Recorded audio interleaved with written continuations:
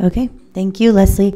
We'll move to the next item, 7.2, the Demographic Study Report. I'd like to invite our demographer. I saw Tom. Yeah, I saw. Oh, there he is. He's here. Oh, yeah. Do you have any opening? Actually, I was just setting up the slides, so let me introduce Tom. Tom Williams is our district demographer.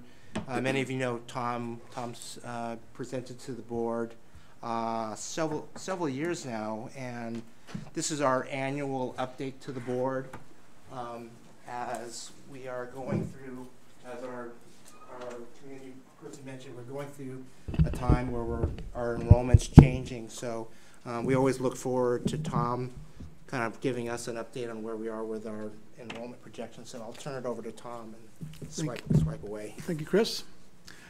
As you'll see in the next slide, which talks about the projections, most districts in this county, most districts in San Mateo County, a lot of districts in Alameda County, a lot of districts in Santa Cruz County, with the exception of those that have thousands of housing units going in, or the few that still have relatively affordable housing, have declining numbers occurring in the lower grades. This is not unique to you folks at all. They're significant here, but they're significant in a lot of other districts too, particularly in percentage terms. A few, such as Evergreen, we're talking numbers in excess of 2,000 in the next 5 years. So even though these are declining numbers, and as that lady said, they've gone up and down before, this is a occurrence that's happening in a lot of locations, and unless you've got an awful lot of new housing going in right now, you've got declining numbers in the lower grades and declining birth numbers. And on that point, I'll go to this slide. I don't know how readable this is to everybody. I thought it'd be bigger than this, but I apologize. That's a way to blow this up, Chris. There we go. Thank you. The first slide deals with what I just discussed, the countywide trends. The recent trends countywide in most local school districts, other than the few with a lot of housing going in, have been for significant declines both in the totals in the lower grades and the birth totals relevant to the future kindergarten numbers. Soaring housing prices, I believe, are the factor in this. It's much harder for younger families to get in now than it was even 5 years ago. Some families that got in 5 years ago now have their kids coming through the grades, so they're here and they bought in when it was a cheaper time. But the youngest families in the apartments, et cetera, and especially single-family detached homes are having a harder time to be here. The next three bullets deal specifically with this district. For the Cupertino School District, you had rising enrollment for 19 of the 20 years up till 2013, and you shifted in decline rather quickly since then. In the 2 years after 2013, you fell by a total of 260 students.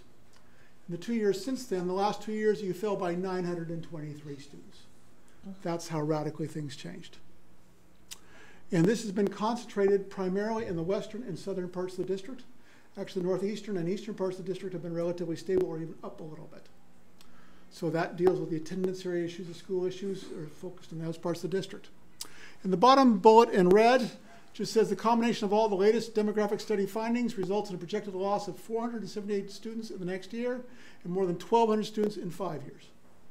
Since you lost 578 in the last year, that's relatively less decline than what just happened. And these projected losses are concentrated in the southern and western parts of the district. The northeastern section instead adds a few students. On that note, I'll go on to the next slide. This shows, again, what I just discussed for the countywide numbers. This is the TK4 total. The reason I chose TK4 total is because it deals with younger families, and it also consistently represents 60 birth months, regardless of whether you're including TK or not over the last 20 years. For the countywide numbers, you'll see they went up until the dot-com boom ended. The dot-com bust came down, and then as the economy soared, the TK4 total soared. I've been doing this since 1985. The rules in demographics have always been that as the economy soared, as jobs went up, as the stock market went up, as people made more money, they tended to have more kids. What has happened in this market in the last 3 years is completely the opposite of that. The price of housing has so overwhelmed everything else that even with all the money being made, less families can afford to live here. And that's what's going on the right. That's how radically it changed in 2013. And that doesn't even include 2017 numbers, which are down even further. In fact, they're down a lot further. So, what I'm projecting for this district in blue is what happened, as I said, over the last 20 years from 1993 to 2013, you went up in every year but one, and then you just button hooked and went straight down as the price of housing took off. You see the projected amount still has you going down, but starts to pull out of that a little bit in the long run as the largest classes now in the upper grades pass out of the system, which you'll see in the next slide. There's less likelihood for annual decline thereafter. This is what's projected on a district-wide basis. Your district has a tendency to add students in the graduation from kindergarten to first grade and from first grade to second grade. And then in recent years, there's been a loss in the net number of kids as a class graduates from second to third and third to fourth and so on. Within that pattern, if all the other tendencies have been the same, if all the other reasonings have been the same, you would expect to see the most kids today in the second and third grades and the fewest kids today in the middle school grades. We have the opposite. The orange is the two largest numbers are in grades 7, 8. They're going to be out of the system in 2 years. The next largest totals are in grades 4, 5, and 6. They're all going to be out of the system in 5 years. The pink totals are all the smallest totals, including particularly that 1875 and third. Remember what I just said, second and third grade should have the most kids based on the tendencies in this district. Instead, third has the second least, or after K and first. So what's in the lower grades now are exceptionally low numbers relative to what's in grades 4 through 8. And I've colored these in so you can just see that for next year we go from 2 orange classes to 1 orange class in the middle school grades and 2 green classes to 1 green class in the elementary grades. So both of them go down. You'll see in yellow down below I've got the elementaries going down by 235 and the middle school is going down by 243. Now with half as many grades in 6, 8 as in K5, obviously that's a much steeper number of kids lost per grade on average. When you get out 2 years, you'll see that at that point, we've lost both of the orange classes from the middle school grades, and we've lost all the green classes from the elementary grades, and so we've gone down even further. After 2019, the elementary grades continue to just have the pink classes. So their decline starts to become much less significant. Once they've lost those last 2 green classes, the decline basically is much less. But the middle schools continue to lose the larger classes. And it isn't until 2022, when all the classes are pink, that they all should be relatively flattening out. So I expect to be flattening out in 5 years at around 1,200 fewer students. You'll notice that 2/3 of that decline is the middle school level alone. Now, where is this located? I'm going to start with, can I walk away from the mic? Is that okay? I'm going to start with what happened in the last year, which is in the leftmost data column. In a few of the attendance areas, particularly those in the west, like Stevens Creek and Meyerholtz and where's Regnart? Regnart was in 24 in West Valley. They lost significant numbers of kids, but the biggest losses were at the middle school level. Kennedy went down 163 kids in the last year. That's more than 10% in 1 year. Boston went down 122 or 10% in 1 year. Again, that's because the big class is graduating out relative to what's coming in. So even though I'm projecting Kennedy to lose 227 kids, that's less than double in 3 years. That's less than double what was lost just in the last year alone. Put in context. Now, again, because of that bubble moving out and smaller amounts moving in, the bigger losses are at the middle school level. You notice that Hyde loses essentially nothing because it's in the northeast part of the district. You see Kennedy's down 227, Miller's down 181, Cupertino's down 135. However, Cupertino, even with that loss, is still over 1,400 kids living in that attendance rate. Loss to Miller go below 1,000 at that point. It's a different impact by attendance rate. When I look at the elementaries in the southern part of the district, you notice that they're all down severely. Whereas when I get up to Nimitz, to Sockelmeyer, and Eisenhower, they're all growing still. Now, I will point out that the growth for Eisenhower is due mainly to the Fort Bay apartments being built. I'll get to it also in a minute in the new housing section. And this district has had a tendency in I don't know what the year was now, was it 2009, I think? 2009 to move apartments out of the Eisenhower attendance area and into the DeVargas attendance area on a temporary basis because of overloading at Eisenhower. If you chose to do that same thing with the Fort Bay apartments, you'll notice that the Eisenhower growth then becomes only 18 more kids in that, and the DeVargas growth instead gets those Fort Bay apartments and puts these two numbers essentially equal in terms of resident kids living there. Now, when I talk about resident students, I'm talking about the number of district enrolled students living in that attendance area in the relevant grades.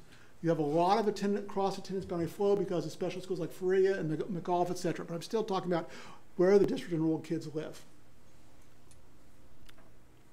Okay. This deals, again, with where the district enrolled kids live in grades TK8, total students, based on the 5 middle school attendance areas. And in gray is the peak achieved since 2001, and down below is the change that occurred on an average basis from 2010 to 2013. And you'll see that Miller went down a little bit, Kennedy went down a little bit, and Cupertino, Washtenaw, and Hyde all gained a lot on an average annual basis from 2010 to 2013. To see how much things swung in 2013, all of a sudden, Miller started losing over 100 a year, Kennedy started losing over 100 a year, Hyde's gain was halved, Wasson swung from gain to loss, and Cupertino's gain became nominal. In the last year, Kennedy again lost 254, Miller lost another 109, and even the areas that were growing, like Hyde, swung to loss, and Cupertino swung to loss, and Hyde's loss became much more significant. So this is happening throughout the district, but it's still much more focused on the Lawson, Kennedy, and Miller attendance areas. Does that make sense to everybody? Okay. This is based on where the kids in what I call existing housing. It ignores what happened in the limited amount of new housing that was built in the last 5 years. And in detached homes, which are more expensive, of course, and harder for to get into, in the last 3 years, you lost almost 1,200 kids. In apartments, condos, townhouses, and plexes, which I call attached housing, you actually gained 9 kids. That's how different the trend has been. People still trying to get in this district are getting into the apartments and condos. They're not getting into detached homes anymore if they're a young family. This is important because if you're talking about a attendance area like a Nimitz or a Stockelmeyer or an Eisenhower or a DeVargas, they have a lot of attached housing. If you're talking about a Regnart or a Lincoln or a Meyer Hills or Muir or a Dilworth or a Blue Hills, they're all detached homes. They're virtually all detached homes. So this is hitting different attendance areas more than this is. And that's a big factor in why the South is declining faster because there's less apartments. And if I go back 6 years, you'll notice that we're down over 1,500 in detached homes, down over 700 in K2 alone. That's over a 20% drop in K2 in 6 years in detached homes in this district. Meanwhile, you're actually gaining kids a little bit still in attached housing. So for the attendance areas that have a lot of attached housing, they're relatively better off. The attendance areas that are almost entirely detached homes, they're in a much more declining situation. And also, these are 3 grade groups. For the detached homes in the district, right now there's almost 3,800 in 6 to 8 and only 2,500 and change in K2. That's 2/3 as many kids. So graduating this out and graduating this up makes a pretty huge difference in the attendance areas that are mainly detached homes.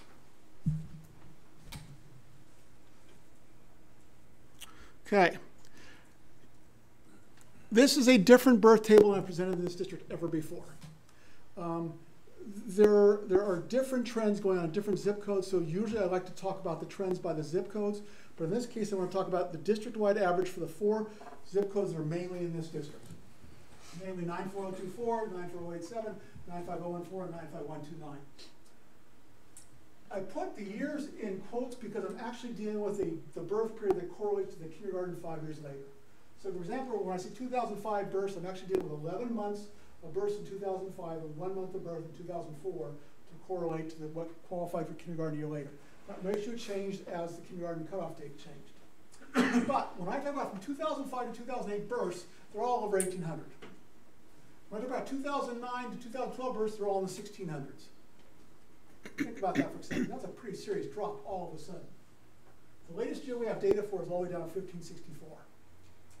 That's going from 1938 to 1564.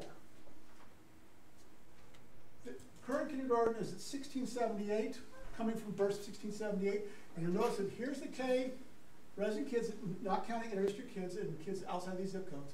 In the 1700s to the 1600s, we're talking getting down below 1,500. And I won't be surprised when we get the 2016 birth data that the number's even lower. In fact, it might be much lower. Okay, new housing. One positive note. New detached homes, what I call single-family attached homes, by that I mean the really huge townhouses, they're single-family attached home size, 4-bedroom, 3-bath, 2-car garage. They're averaging over 1 student every 4 units. And that's a very high ratio, considering how expensive these homes are. I have a lot of districts where that's half that ratio because of the price of housing nowadays. Regular attached, this is the real shocker. This shows how desirable your district is, how much people are determined to get in this district in any way, shape, or form. When I talk about the regular apartments, condos, and smaller townhouses, you're averaging 1 student in every 3 units in the sample, 284 units built in the last 5 years in this district. In a lot of districts, that ratio is 0.02 to 0.05. In North San Jose, it's 0.02, 1 student in every 50 new units. In North Sunnyvale, it's the same thing, 1 student in every 50 new units. This is the highest yield I'm getting from a healthy sample of regular attached units in any district I'm working with in this state. Because people are determined to get in this district, and they can find a way to afford this a lot easier than they can afford this. This is the only case I know of where you're actually getting higher yield out of apartments and condos than you are out of single-family attached homes and townhouses. Think about that for a minute. The 5-bedroom and 4-bath attached homes and townhouses have a lower yield than the 2-bedroom apartments. That's how the true people are in this district. BMR stands for below market rate housing, what people call affordable housing, and that rate is, so the 3 rates in this district are all pretty much around 1/4 to 1/3 of a student per unit. This is important because we are projecting 1,900 homes in this district in the next 5 years. The big if in that is Valco. I'm sure you all have heard plenty about SB 35 and the impacts of that. Right now, Valco has grandfathered in the right to build, the owner of Valco has the right to build 389 units. He wants to build far more. He was voted down in a proposal to build 800 units not that long ago. Nonetheless, under SB 35, it's going to be very difficult for the city to not allow something to be built there, much more significant than what was approved in the past. Conceptually, it could be over 2,000 units. It would take a lot of hoops for them to get through to get that. But even if they get anywhere near that amount, they're not going to build that in the next 5 years. I think the realistic number for the next 5 years is somewhere around 700, could be anywhere between 400 and 1,100, so I'm going to the midpoint of 700. If it's 400, then my projection is 100 kids lower across all the grades. If it's 1,100, my projection is 100 kids higher across all grades, so it doesn't radically change things. But it is a significant chunk of that 1,900 total. And because of that, it's so focused on a few attendance areas, it helps those schools 5 years out. It does not help the southern schools. It does not help the western schools. So these units are concentrated in a few places like Butcher's Corner, which is up in the Stockholm Minor attendance area, Valco, the Fort Bay Apartments in the, whether you want to call it Eisenhower or Vargas attendance areas. So they're getting bailed out pretty significantly by new housing. But the parts of the district that have virtually no new housing, the Montclairs, the Stevens Creeks, the Regnarts, the Lincolns, the Muirs, the Meyerholtzes, the Dilworths, the Blue Hills, they're not getting this bailout at all. So we already have declining numbers going on in those parts of the district that are worse than in than the northern part of the district, and the northern part of the district is getting bailed out by new housing on top of that. And that's why things are so much more severe in that part of the district. Questions? Thank you, Tom, so much for the detailed report and also the full report that you presented with our board packet. Yeah, do we want to start with, we don't have any comments on this, right? No. Okay. Fellow board members, do you have questions? Clarifying questions we can start with. Well, it is only clarifying because information. Everyone, do you want to? Go ahead. Okay, yeah. Liang, do you want to start with a couple? Better someone else. I have a lot of. You can just ask a couple and then we can move on. Okay. So 3 questions, maybe.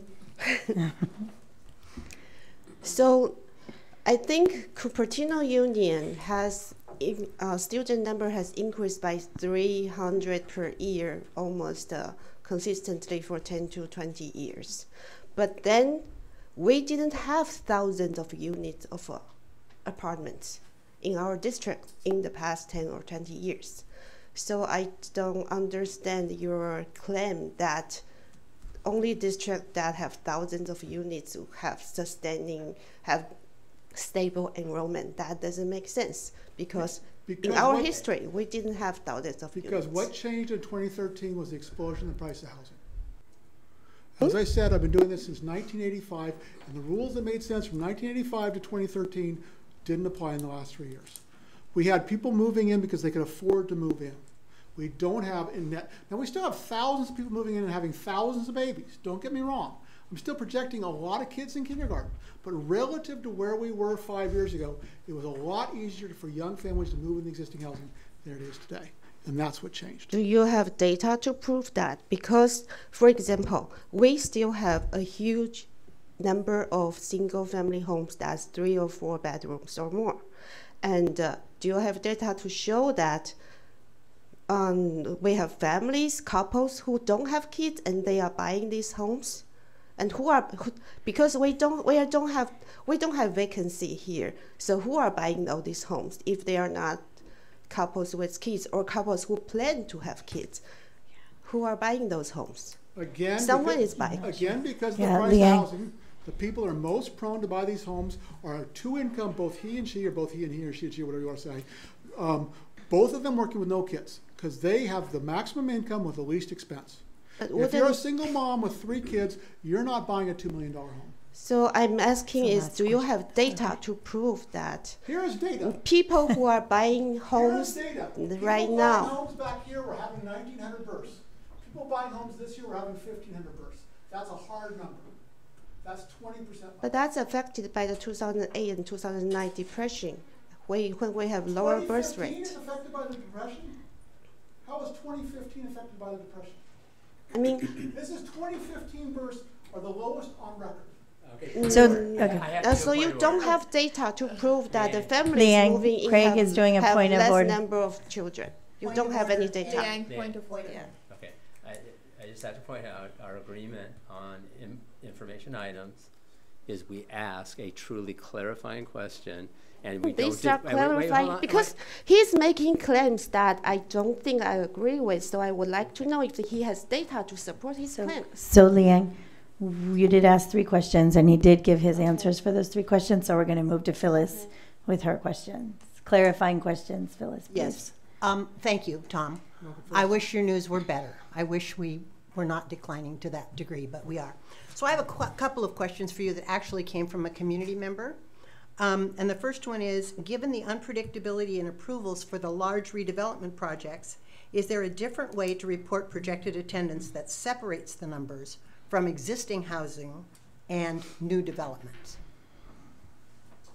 Sure, but let me restate that no matter what happens at Valco, no matter what happens at Fort Bay, and what happens at Butcher's Corner, way over 90%, probably way over 95% of the enrollment in this district is going to come from the existing housing.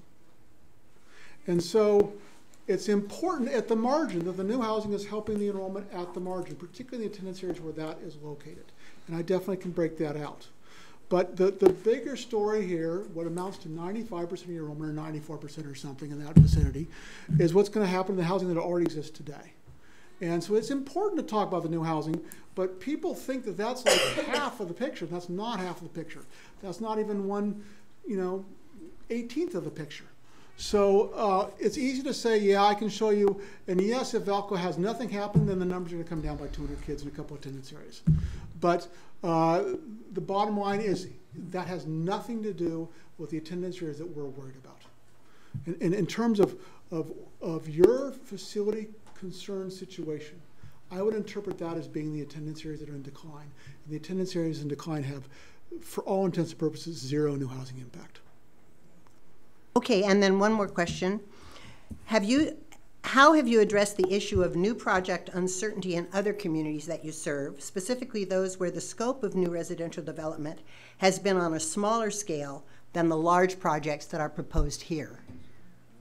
In all studies that I do, I think I say all studies, maybe not for Sequoia High School District, they're a unique characteristic. I will meet with every relevant city planning department and every relevant major active development to find out the best estimates on the timing of when they will be occupied. Now, it's important to emphasize occupied. A lot of people get building permit dates and occupancy dates mixed up. When a 500-unit apartment building gets permitted, it's probably a good 2 years before there's going to be kids in those units. And the bigger the project, the more complex the project, the farther out it's going to get. In addition, the farther out a new housing development gets, the more iffy it becomes.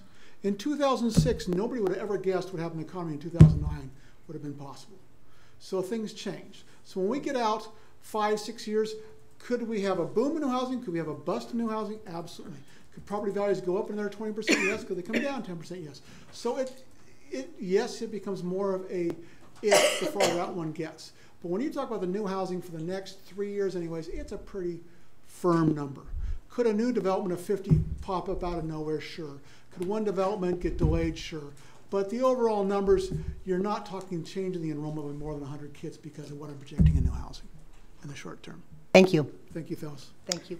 Kristen, do you have some questions? Yes. Okay. So first of all, thank you for the presentation. It's very informational. And I have a question about the student generate rate. Mm-hmm. New housing?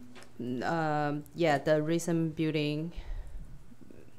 build housing. Yes. So I try to compare to last year's presentation you present, and the SGR is 0.32, 0.30, and 0.18. So for the below market rate, there is a big difference. Yeah. So the BMR, and there's none projected here, so that's why I didn't worry about it. That's mainly an FYI. There have been no below market rate developments built in this district in about 10 years. And the one that was built was a little funky thing next to the fire station that's kind of an odd thing anyways. So that's mostly an FYI number, and the only development I have built anywhere locally in the last 10 years was in Sunnyvale School District in 2016. They just completed it in September 2016. And the right off the bat SGR was 0.18, and I knew that was going to be low, because what happens is when a new development first gets occupied, a lot of the kids that are living there get listed at their old address.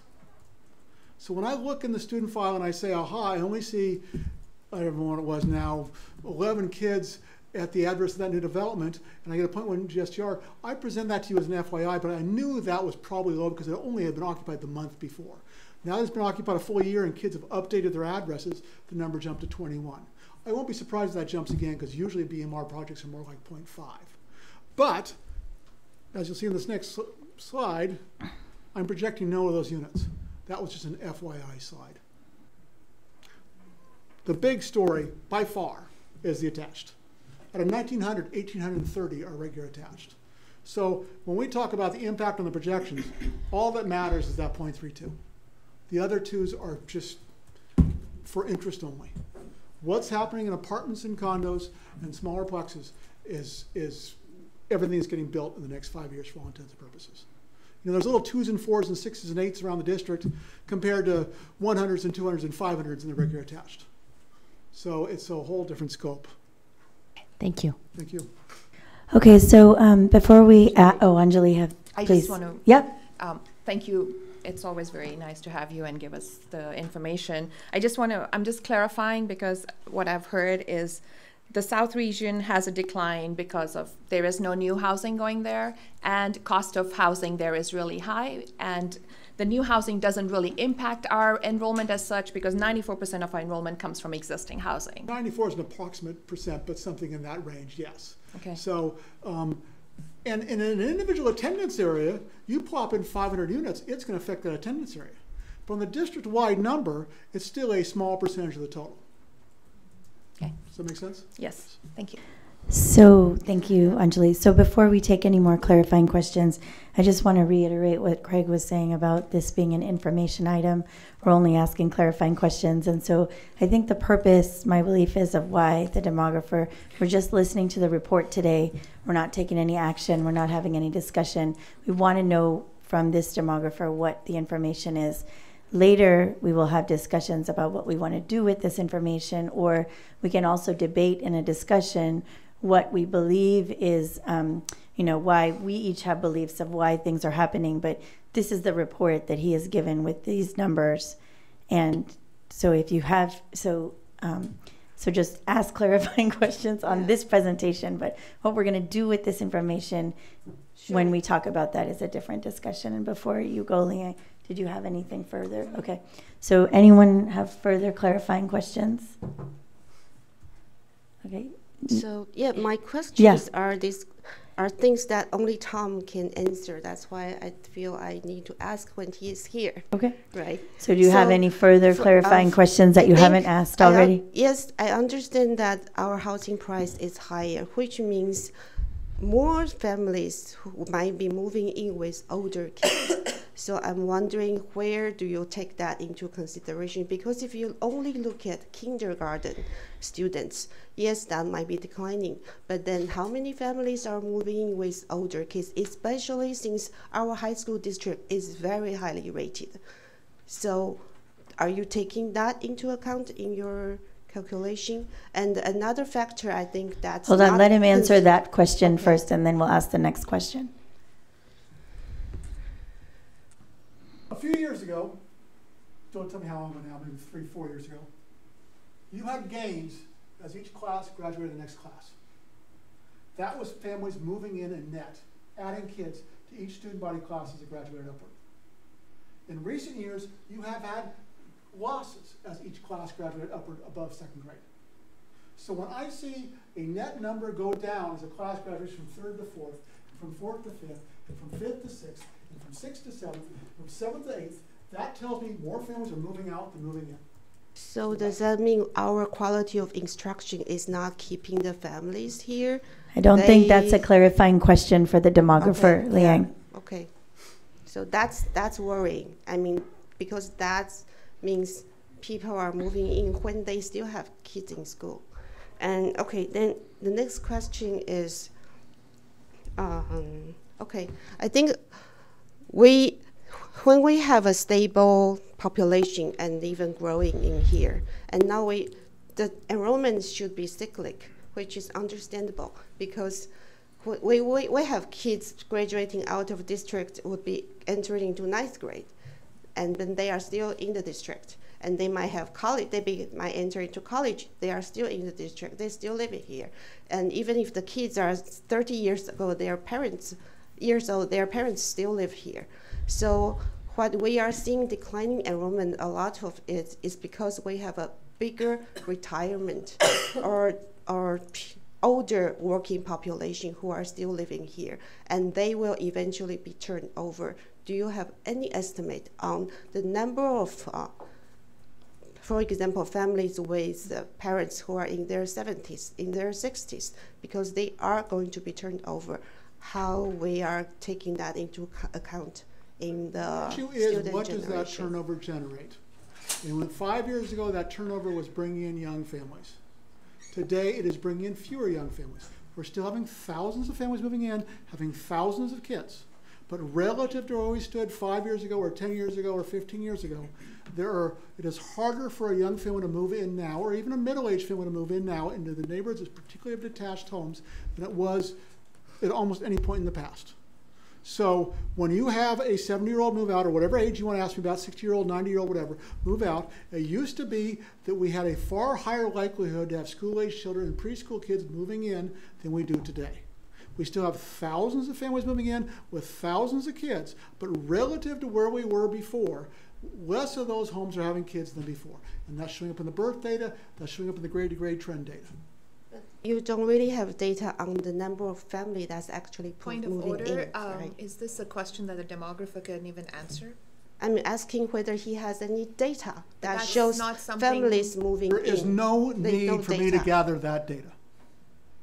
Okay. How Are about, there, hold on one second, do you have Liang. data on like Liang, more point of order. affluent families? Liang, just 1 second. Okay. Are the other fellow board members ready to move on from this topic? Wait, Liang, and then if you have further questions, I think you can email them I to would Craig. like to ask one more question. There are communities who are more affluent than Yes, us, Palo Alto, Los Altos, and then they do have families who can afford to live there, right? So are you saying single people, I mean couples without children would prefer to live in Cupertino than other communities? I'm not going to discuss the community. Because you don't have any data to show that. I have Yeah. not studied every district on earth, no. Thank you very much for your presentation, and we will follow up with any questions we have later. Thank you. Thank you.